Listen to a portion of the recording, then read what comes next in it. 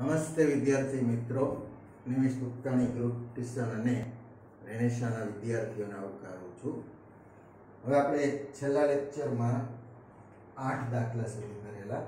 આજે 9મા દાખલાથી આપણે શરૂ કરીએ. જો રાહુલ અને હારૂનની હાલની ઉંમરનો ગુણોત્તર 5:7 છે. 4 વર્ષ પછી તેમની ઉંમરનો સરવાળો 56 વર્ષ થાય તો તેમની હાલની ઉંમર શોધો. એટલે જે ગુણોત્તર આપ્યો છે એને x લગાડી દો એટલે તમને ઉંમર ધારવાનો સરળ માર્ગ મળે. એટલે ધારો કે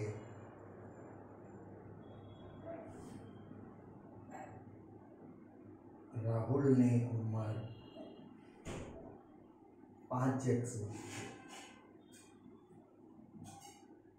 ધારો કે હારૂનની ઉંમર 7x વર્ષ છે. બરાબર? એટલે આ એની હાલની ઉંમર છે. ધારો કે રાહુલની હાલની ઉંમર, હારૂનની હાલની ઉંમર. હવે 4 વર્ષ પછી, જો પછી શબ્દ આવે એટલે હંમેશા હાલની ઉંમરમાં વધારો થાય. પહેલા શબ્દ આવે તો હાલની ઉંમરમાં ઘટાડો થાય. એટલે અહીંયા પછી છે, જુઓ, એટલે 4 વર્ષ પછી. એટલે આપણે લખશું ને કે 4 વર્ષ પછી રાહુલની ઉંમર 5x વત્તા 4 વર્ષ થશે એમ લખવાનું. 4 વર્ષ પછી હારૂનની ઉંમર 7x વત્તા 4 વર્ષ થશે. તેઓની ઉંમરનો સરવાળો 4 વર્ષ પછી, ધ્યાન રાખવાનું, 56 વર્ષ છે ને, એટલે બંનેની ઉંમરનો સરવાળો. હવે આપણે આમ લખશું ને, વિધાન લખવાનું, બંનેની 4 વર્ષ પછીની ઉંમરનો સરવાળો 56 વર્ષ થશે. એટલે પહેલા 5x વત્તા 4 વત્તા 7x વત્તા 4 બરાબર અહીંયા 56 લખશું. હવે આપણે સાદું આપીએ. 7x વત્તા 5x એટલે 12x, 4 વત્તા 4 એટલે 8 બરાબર 56. હવે આપણે પક્ષાંતરના નિયમ પ્રમાણે જો 8 ને જમણી બાજુ જવા દેશું એટલે 12x બરાબર અહીંયા આપણે 56 ઓછા 8 લખશું, કારણ કે ડાબી બાજુ 8 પ્લસ છે. એટલે અહીંયા આપણે લખશું 8 ને જમણી બાજુ લઈ જતા. એક ક્રિયા કરીએ પછી સાદું રૂપ આપવાનું. 56 માંથી 8 બાદ કરશું. 56 માંથી 8 બાદ કરો, અહીંયા કેટલા વધશે? 48. અહીંયા આપણે લખશું સાદું રૂપ આપતા.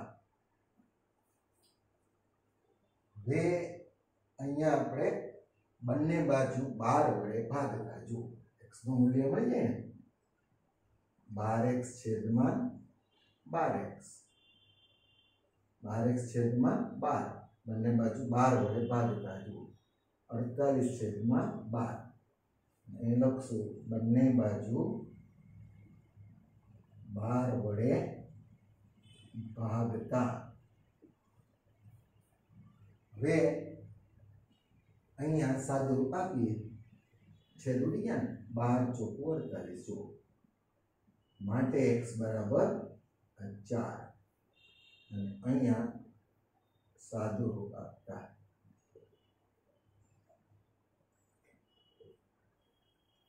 x નું મૂલ્ય મળી ગયું એટલે એ લોકોની હાલની ઉંમર તો આપણે 5x અને 7x છે માટે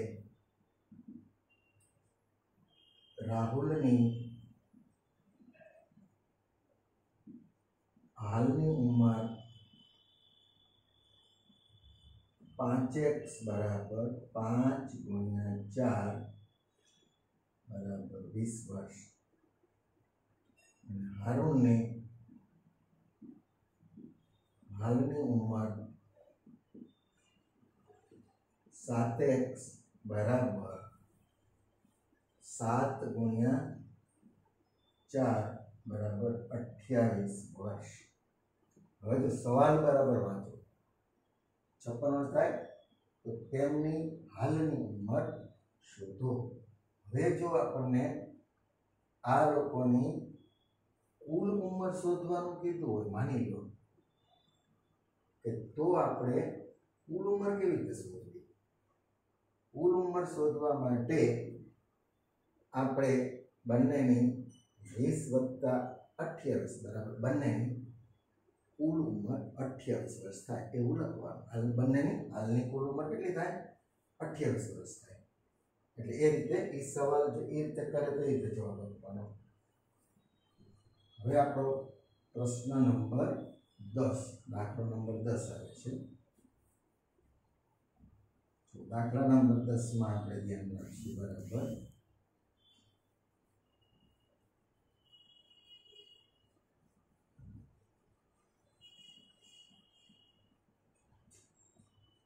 दस नंबर दाखला में सौथी पहला रकम वांचीए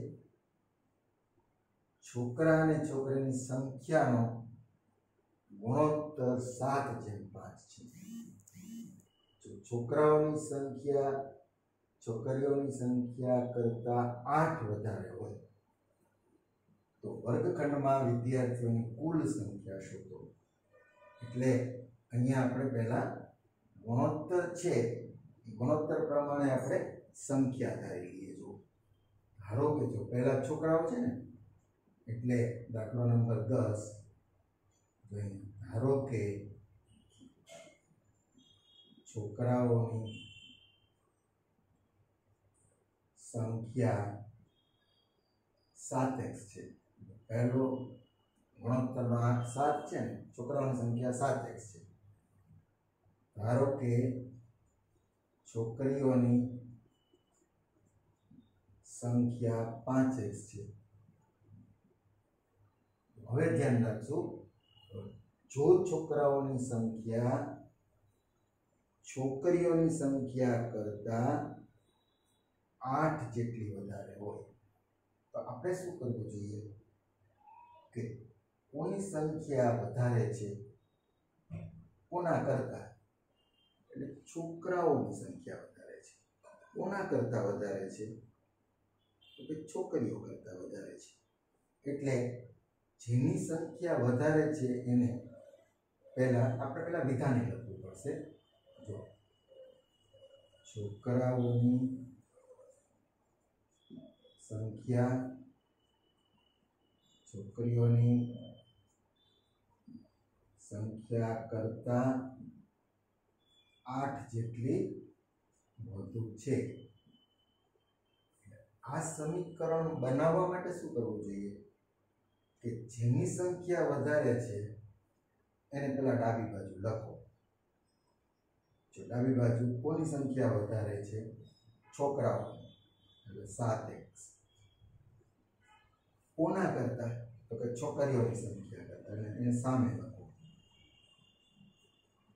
હવે જેમાં સંખ્યા વધારે છે એની સામેની બાજુ એટલા આંકને ઉમેરો। 8 જેટલી વધારે છે એટલે 5x માં 8 ઉમેરો એટલે બંને બાજુ સમાન થઈ જાય। સમીકરણ બનાવવાની જો વધારે હોય તો બનાવવાની રીત જો આપણે એક ધ્યાન રાખો કે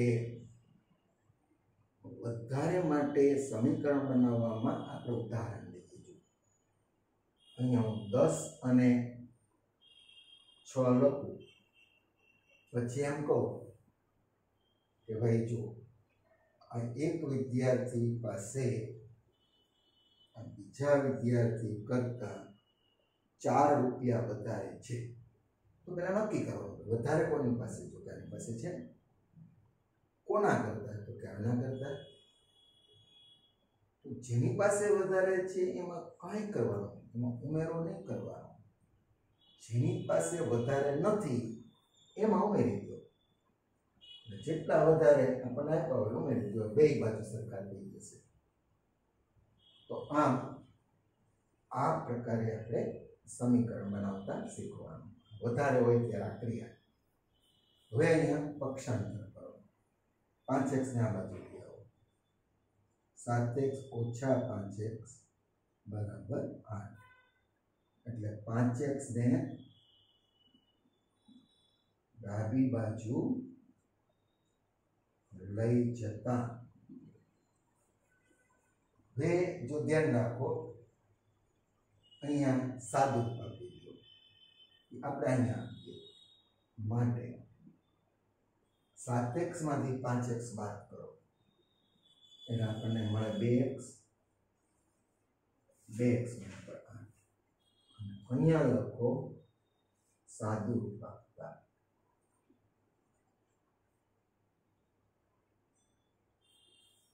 હવે પ્રશ્ન આપણો થાય છે x બરાબર મેળવવા માટે બંને બાજુ 2 વડે ભાગતા.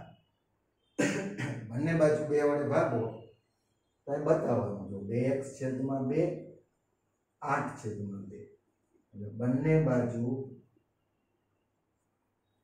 2 વડે ભાગતા. બંને બાજુ 2 વડે ભાગતા એટલે હવે સાદું રૂપ આપો. અહીંયા x મળે અને 2 ચોક 8 થાય એટલે x બરાબર 4 અને અહીંયા લખી નાખો સાદું રૂપ આપતા.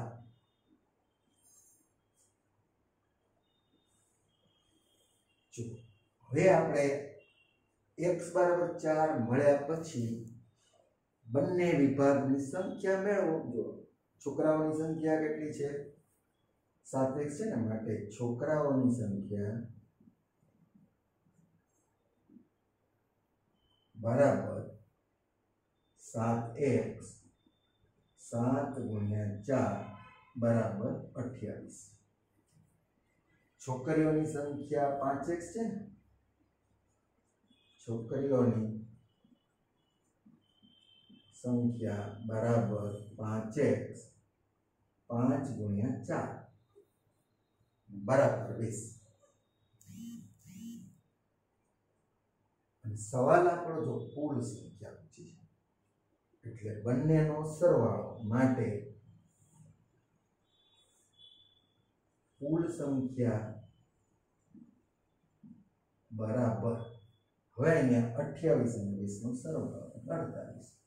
એટલે શાળામાં વર્ગખંડની કુલ સંખ્યા ભાઈઓ બહેનો થઈ અને 48 આપણને મળે છે.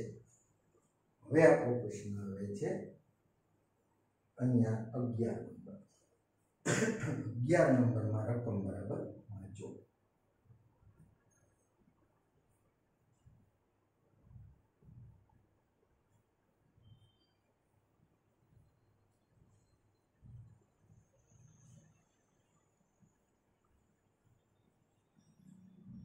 રકમ બરાબર સમજો. 11 નંબર દાખલો છે. ભરતના પિતા ભરતના દાદા કરતા 26 વર્ષ નાના છે. એટલે જો ધ્યાન રાખવાનું, ભરતના પિતા ભરતના દાદા કરતા 26 વર્ષ નાના છે. જેને ઉલટાવીને વાંચીએ તો ભરતના દાદા ભરતના પિતા કરતા 26 વર્ષ મોટા છે. બરાબર. અને ભરત કરતા કોણ, ભરતના પિતાની વાત આવી છે, ભરત કરતા 29 વર્ષ મોટા છે. ભરતના પિતા ભરત કરતા 29 વર્ષ મોટા.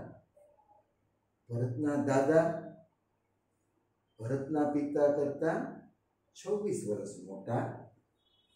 જો ત્રણેયની ઉંમરનો સરવાળો 135 હોય તો ત્રણેયની ઉંમર શોધો. હવે અહીંયા પહેલો જ સવાલ એ થાય કે ત્રણેયમાં નાનું કોણ? સ્વાભાવિક છે કે ભરત જ નાનો હોય ને.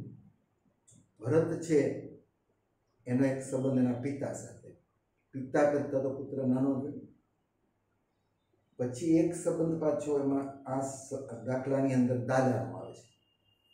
તો દાદા પણ એના પૌત્ર કરતા તો મોટા જ હોય, એટલે પૌત્ર તો સૌથી નાનો હોય. એટલે અહીંયા ત્રણેયમાં ભરત સૌથી નાનો છે, સમજાય આપણને? એટલે પહેલા સૌથી નાની વ્યક્તિની ઉંમર ધારે, એટલે પહેલા ધારવાનું કામ સમજી કરશું. ધારો કે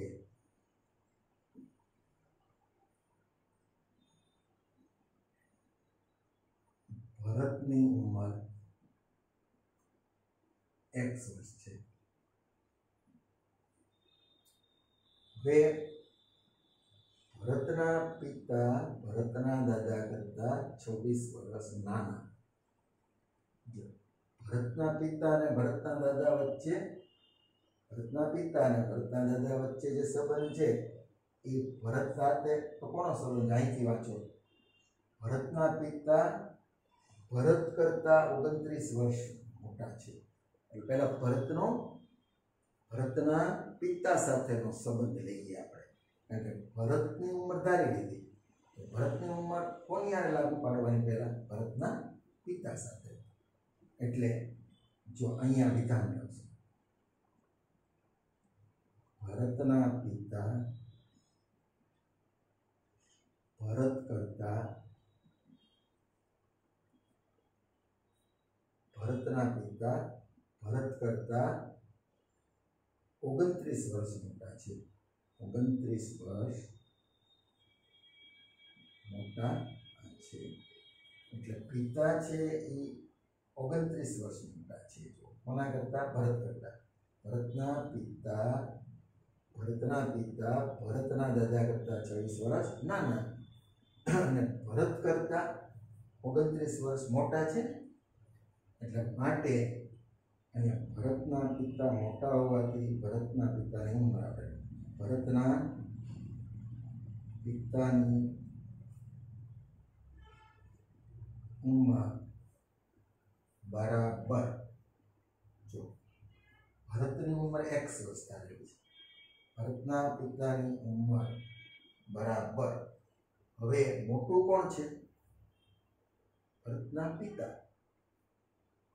કોના કરતા? તો ભરત કરતા.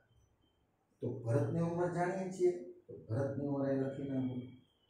જો બે માંથી મોટું કોણ? જે મોટું હોય એને કંઈ કરવાનું નહીં. આપણે જો અહીં શીખ્યા હતા ને 10 અને 6 લખી, તો નાનામાં એટલું ઉમેરવાનું. એટલે અહીંયા 29 જમણી બાજુ ઉમેરવું એટલે ભરતના પિતાની ઉંમર આવી જાય. માટે ભરતના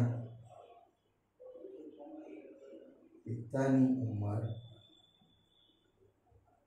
x વત્તા 29 વર્ષ. એટલે ભરતના પિતાની ઉંમર અહીંયા x વત્તા 29 વર્ષ આપણને મળી. પણ હવે અહીંયા પ્રશ્ન ક્યાં થાય છે કે ભરતના પિતા ભરતના દાદા કરતા 26 વર્ષ મોટા છે. ભરતના પિતા ભરતના દાદા કરતા 26 વર્ષ નાના છે. ભરતના પિતા ભરતના દાદા કરતા 26 વર્ષ નાના છે. એટલે હવે પિતા અને દાદા વચ્ચેનો સંબંધ આપણે લેવાનો, કારણ કે પિતાની ઉંમર આપણી આવી ગઈ.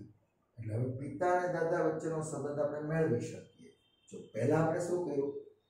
ભરતની ઉંમર આપણી પાસે જો ધારેલી આવી ગઈ, તો ભરતનો સંબંધ ભરતના પિતા સાથે લઈ શકાય, કારણ કે જો એ સંબંધ આપણને આપ્યો છે કે પિતા છે એ ભરત કરતા 29 વર્ષ મોટા હતા ને, એટલે એ સંદર્ભમાં આપણે ભરતના પિતાની ઉંમર મેળવી લીધી.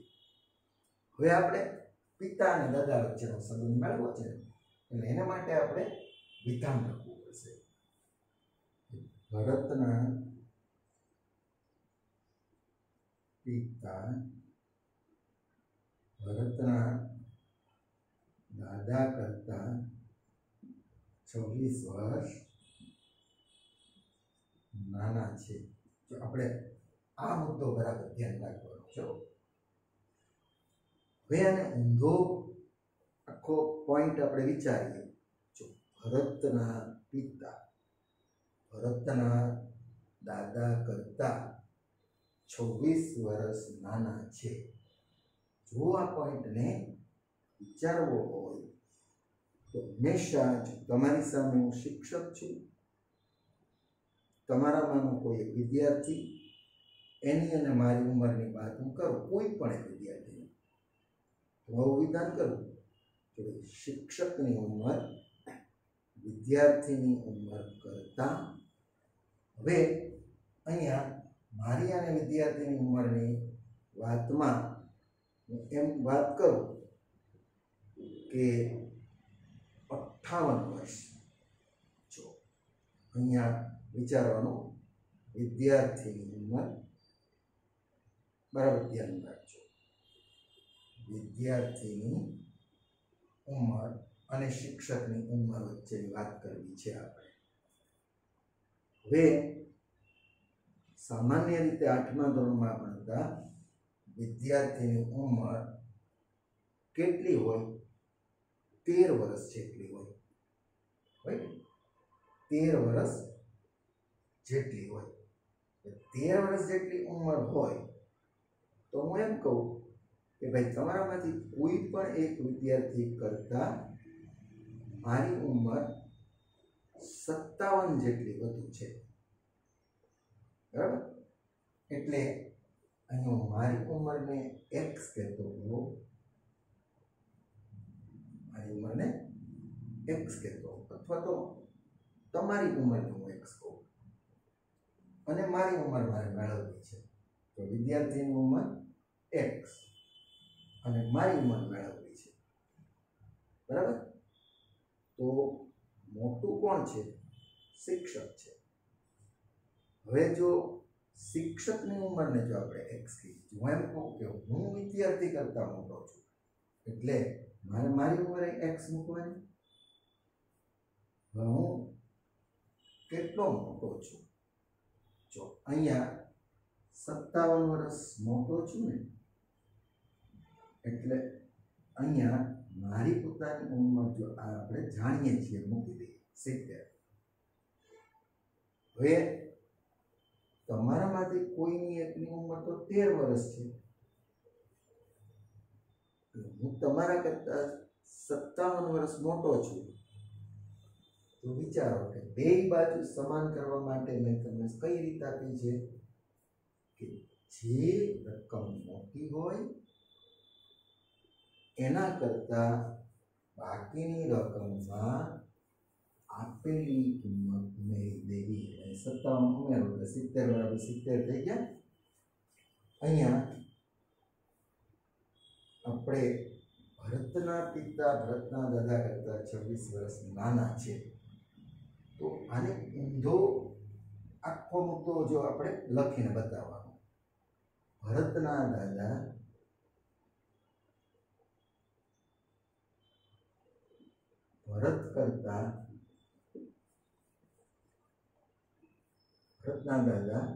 ભરતના પિતા કરતા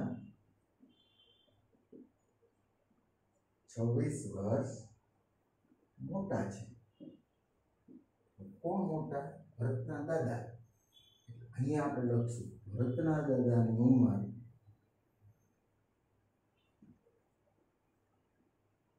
બરાબર જે ભરતના પિતાની ઉંમર મેળવીને ભરતના દાદાની ઉંમર મેળવવા માટે શું કોના કરતા મોટા જોઈએ? ભરતના પિતા કરતા. ભરતના પિતાની ઉંમર કેટલી છે? જુઓ, 1/27 મૂકી દો એટલે ભરતના પિતાની ઉંમર થઈ. હવે દાદા કેટલા મોટા? તો કે 26 વર્ષ. તો આમાં 26 ઉમેરી દીધી. આ ભરતના દાદાની ઉંમર થઈ ગઈ. માટે ભરતના દાદાની ઉંમર બરાબર x વત્તા 29 અને 26 નો આપણે સરવાળો કરશું એટલે અહીંયા આપણને મળશે 55. હવે ત્રણેયની ઉંમરનો સરવાળો 135. ચાहे વિધાન લખશું. ત્રણેયની ઉંમરનો સરવાળો 135 છે. માટે જો પહેલા ભરતની ઉંમર, પછી ભરતના પિતાની ઉંમર એટલે 129, ભરતના દાદાની ઉંમર 155 બરાબર 135. સરવાળો 135 છે ને, માટે x + x આમ 3x ત્યાં વત્તા 55 આપણે 29 ઉમેરી દેવાના.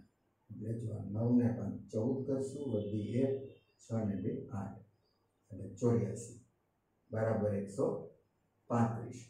હવે ઓલા પહેલા બે દાખલા જેવો બની ગયો. એટલે x નું મૂલ્ય મેળવી પછી x ના મૂલ્ય જો પછી ભરતની ઉંમર x એટલે જે x નું મૂલ્ય આવે તે, પછી ભરતના પિતાની ઉંમર x ના મૂલ્યમાં 29 ઉમેરી દેજો અને ભરતના દાદાની ઉંમર x માં 55 ઉમેરી દેજો. આમ આ દાખલો આગળ કરો. અહીંયા આપણે આપણું લેક્ચર પૂરું કરીએ છીએ.